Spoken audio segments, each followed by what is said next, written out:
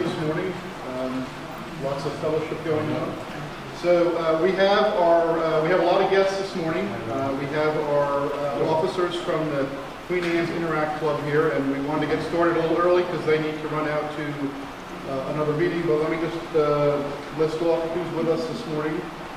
So from the Interact Club, we have Paige Todd, who is the president. Paige,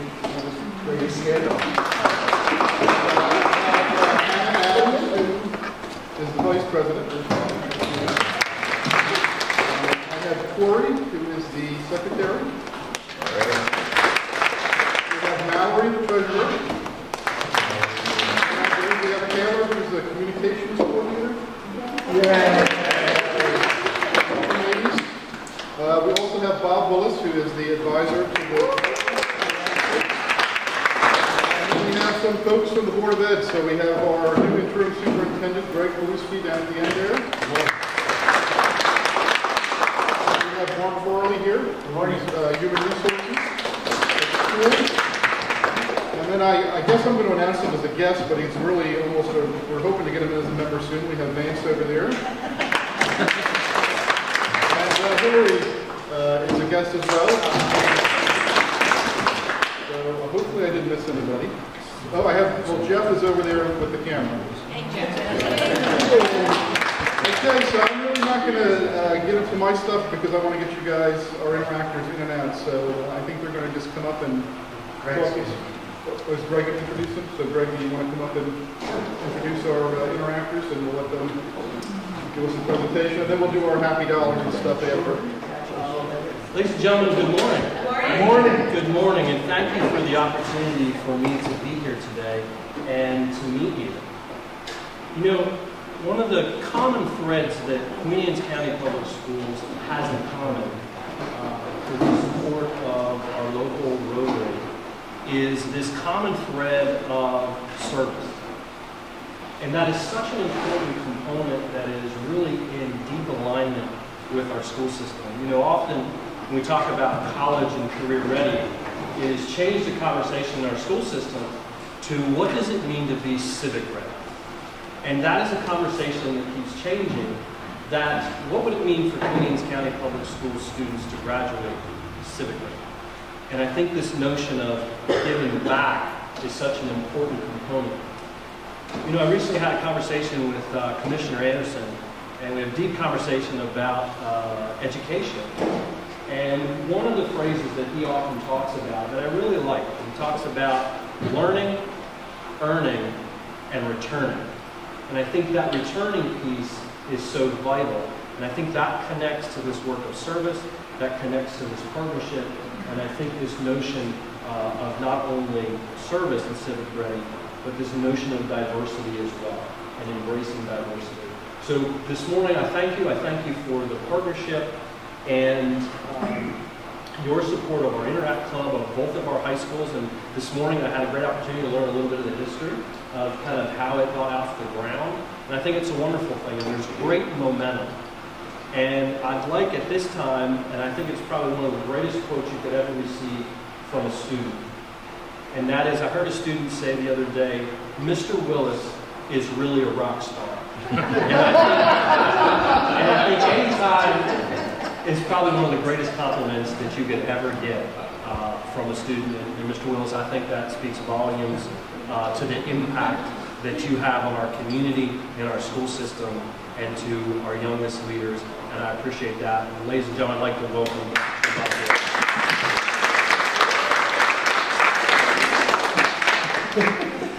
So I guess that means I can loosen my tie, my hair grow, make it a little weird to come No, first I want to say, actually, ladies, come on up. I'll have them all up together.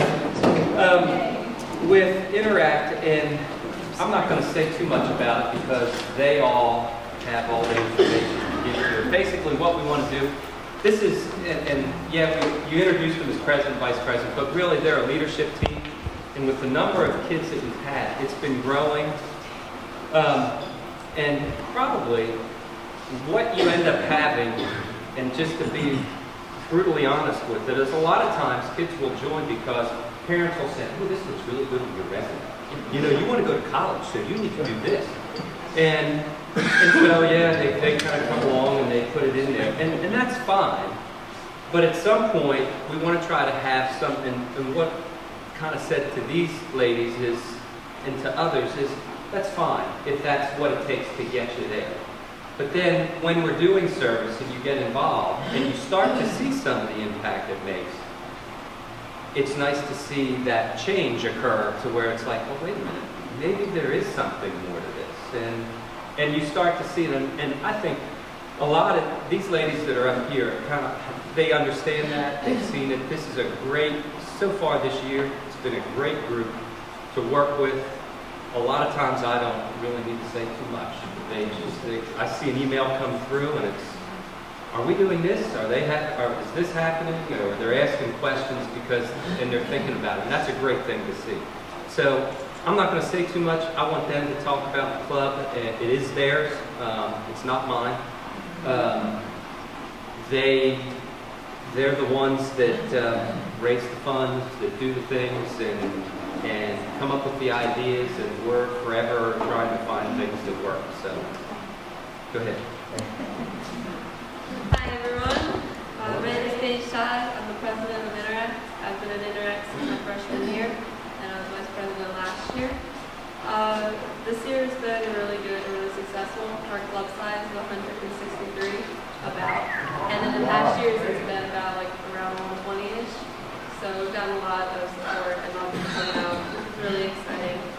And I'm just talking about like the meeting and the club in general, and then these ladies will get into the specifics of everything. And so we have 2 meetings every month. We have the first Wednesday and then the third Tuesday of every month. We try, because everyone has sports and stuff, so we try to get everyone to come as much as they can. And then our meeting structures is just reviewing of new projects, and we plan for upcoming events as well. We keep attendance and that. Some past projects that we've done and still continue to do are the main one. Well, we started this one, it's the first time we did it was last year, and it's Stop Hunger Now. And everyone really enjoys Stop Hunger Now. And if you don't know what that is, it's the, we have a group come, Stop Hunger Now come in, and we package a bunch of just like little food items that gets shipped off to an undeveloped country. And it went really well. We packaged about 10,000 packages. Yeah. And they go out to families. We went through where things El Salvador, Haiti, Syria, and then Ukraine. And it is an expensive thing to do, but we're going to try and get it again this year, and it looks like that we might be able to do that. So we're really excited about that. Another thing that we have is the triathlon. We've been doing it for about 3 years now, and they just have us come out and we volunteer. We work at the water station, we have direct people. My first year we were writing numbers on people. It's a really fun time. And then we have the Artisans Festival. You all know what that is. And then we have Operation Christmas Child, which we do pretty much every year since I've been known for done it even longer. And it's just the packaging of like we have boxes shipped to each classroom, and we're just bringing stuff for kids of different ages, and then they get shipped out from around the world. And then another thing that we do is the canned food drive. Ken Island versus Queen Anne's is usually at a football game, us versus them. And last year we raised about 200,000 cans, right? Or no, it was about $250. It went to one of the local food pantries, and it was about a pickup truckload of cans and food. And then, what else we've had? We've had guest speakers in the past years. The past years we've had Willis for Ghana. We've had the animal shelter come out and talk to us last year, which was really cool. We had Rotary representatives, of course, and Kenny Wood, and we've had the Pilewski Food Bank, which is one of where we send our food, the food drive and stuff. And then last thing I have is our induction dinner. We have it every year. It's the induction of new members. It's also the induction of new officers. And every member, they receive a little pin and a nice t-shirt. And that's it. That's all I have. Hannah. My name is Anna Adams. I am the Vice President of Interact this year. I've been in Interact also since my freshman year and I'm a junior this year.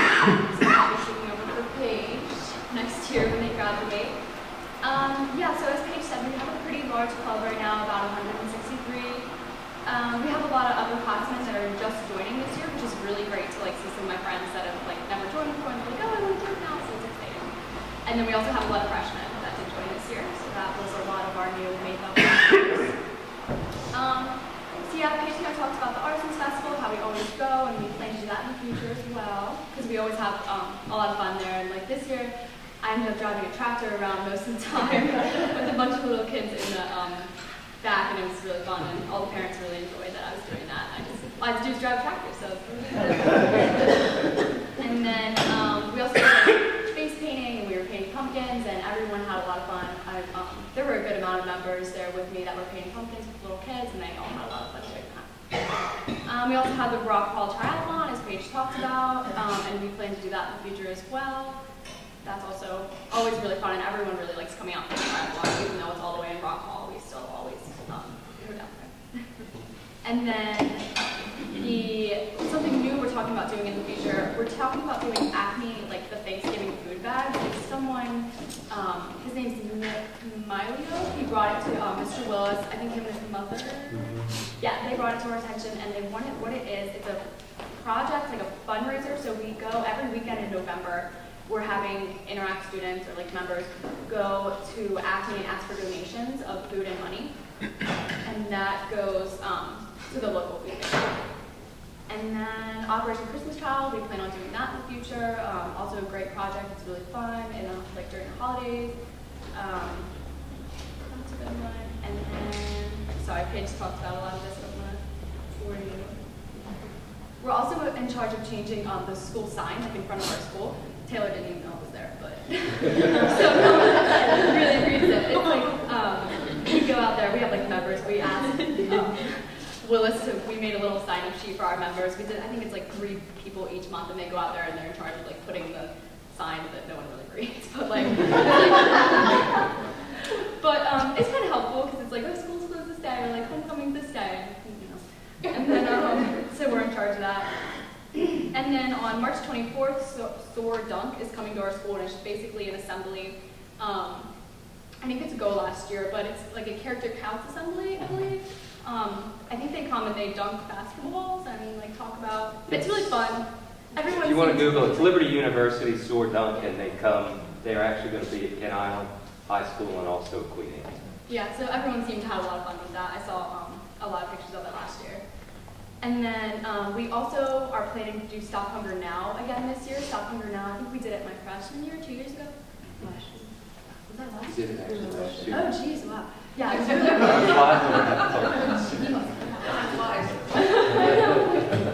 No, but that was really fun. We've all just basically, it happened really fast too, 10,000 meals. It only took us about 2 hours with all the people, I want to say 2 hours, yeah, that were there.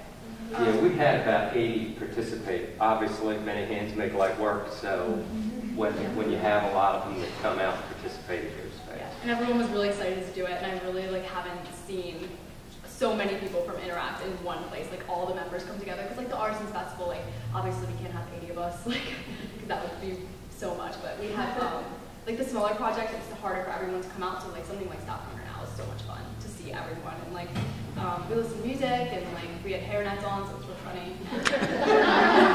The people who came were also just amazing people. So yeah, we definitely want to do that again, so now I'm going to give it off to Mallory to talk about treasure things. My name is Mallory, and I am the treasurer of the Interact Club. I've also been a member since I was a freshman. I'm now a senior, and I was not an officer last year, however. So as far as treasury goes, we collect dues from each member. The new ones are a little more expensive than the old because we get them t-shirts, and it goes towards things like the pins, the t-shirts, the dinner. We're also trying to look and get a large sign, banner with the 4-way test on it to put in front of things and on parade floats and all that. Also for Stop Hunger Now, we're interested in doing that again. It's really, as I said, really fun experience, really good for everyone. it's a lot of participation, but it's also very costly, so we're probably going to have to do some more fundraising. So if you guys have any fundraising ideas or donate anything, throw that out there. Yeah, so other than that, the banner and fundraising. How much does you mentioned how much it costs? How much does it cost when you? It's probably around like $2,000. It's I think 10,000 meals is around $3,200. Oh, so yeah, we're gonna need some. And We're- when is it done? When is it done? When do you, what time of year? Whenever we can schedule it. Okay. It's kind of like when we last We did it last year we did it in the fall. Right, we did it. Um, Yeah, it was- Only because the group before had raised that money, and then we weren't able to pull it off for them, but we did it early in the fall. And then this time, we're getting close, but we'll probably look for it in the spring, winter, spring. I feel like we're probably pretty close. We can just take the risk and schedule it and make sure we get the money from there. How much does the banner cost?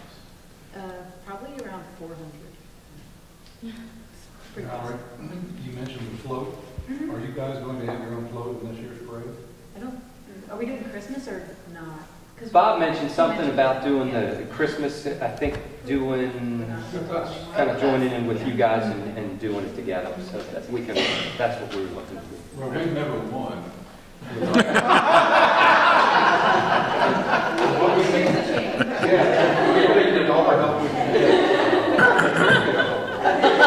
So let's talk about what it takes to win.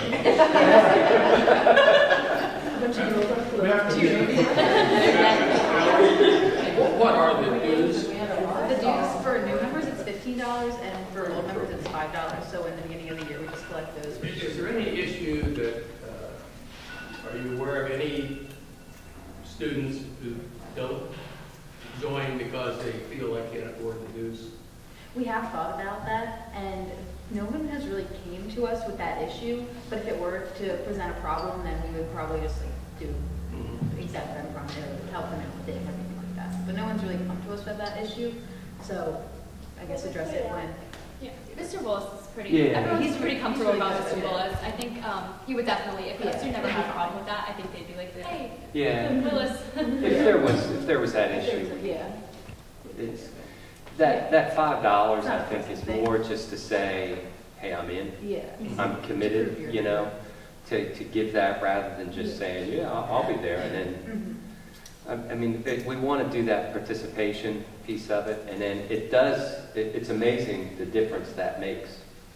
I mean, you think of it, it's $5, but if there are some, we just Well, I was raise thinking it. more than $15. I talked to a young lady once and asked her if she was a member, and she said, well, it costs $15, And so I just wonder how common that might be. I think that was last year, I think it was. And I really haven't had too much after that. The only fear would be is, are they out there thinking that and then not saying anything? That, I don't know. But if they were, I think the kids generally are going to feel more comfortable with something like that, maybe saying something to a friend who would probably more than likely then say, hey, they joined but, and at which we'd say, no problem. That's the conclusion of. Okay. Turn it over to Tori now. Yes, so I'm the secretary. My name is Tori. Basically, we have to keep track of the attendance for everybody who's coming in to make sure that everybody's like keeping up with it, not just blowing off the meetings and everything like that. So we keep Google Sheets, and it's like a master list. So we put in meeting dates, we put in any sign-ups for projects, so that, and everybody has access to it. So we do little paper sign-ups at the meetings, like the bottom half, and then we each kind of take a chunk of it and then put that into the big sheet. Let's see. Most of the attendance is going to be relevant to the end of the year when we're doing our induction, just to make sure that everybody's participating, and we require 4 participations during the year, which isn't bad considering all of the projects that we're doing. And as Mr. Willis said, this isn't like definitive roles. We all kind of help each other out as far as our responsibilities go, so it's not overwhelming for any one of us. And then we all also have like our ideas as far as service that's coming in. I have one from one of the guys that works with my dad. He is a detective for Annapolis City Police Department, and he started a project called the Blue Ribbon Project, and one of them is Backpacks for Love. So what they do is they assemble backpacks that will go to kids that are going into foster care. So they're all specific to age, they're specific to gender. So he has like a list of like everything that goes into the backpack. So they've been looking at needing ones for like infants, small kids. So if anybody wants to look at that, that would be online. It's the Blue Ribbon Project, and it's run by Taylor Piles. So if anybody wants to look at that, that would be very helpful. So, back to Taylor. Okay, well, just letting you guys know, I did know about the sign. Just didn't know that would be as interactive as teach. Never had to do that. Never signed up. So yeah, my name is Taylor Shepard. I'm a senior this year. I've been a communications officer. This is my 2nd year doing this. I have a pretty easy job, just kidding. But I don't know if you guys are familiar with Google Classroom. We all have laptops this year from the school system. So a lot of us use Google Classrooms already in our classes. So we just made one for the Interact Club so people can know what days meetings are, what projects we're doing. If they missed a meeting, I normally put on there what was said, who was there, etc., etc. So most of the students, well, not most, but I can tell who's in the classroom and who's not. So we do have a good chunk of new members that we just found out that aren't in the classroom. So we'll be telling them to join. So yeah, that's pretty much my job. We also we put on the announcements in the morning, what day or when the meetings are, like just to remind kids because they kind of forget sometimes. But yeah. And you do some email stuff too. Yeah, I do email people. I do all that. So yeah, that's pretty much my job. So I think, Lauren, and you kind of, hopefully you can hear the roles there, but it's a lot of tracking when you start talking about 163, making sure they know. We've had some, I'll call it complaints that, oh, we don't know what's going on, and so you hear some of those, and so we'll end up talking about those kinds of things that come up and try to address it through, whether it's Google Classroom or so that students know. The other thing too to keep in mind with all this is all these kids are involved in other things, and I think a lot of times we can tend to lose sight of all that they're involved in. You have some that, how many of you are doing sports? So you have, most all of them are doing a sport in one season or another, and trying to find balance that along with academics and everything else. I mean, it's good training, but also it's helpful for them for all of us to say that, hey, we gotta look beyond ourselves sometimes and see what we can do to help others. So these guys are just a great bunch. So, and we appreciate you having us.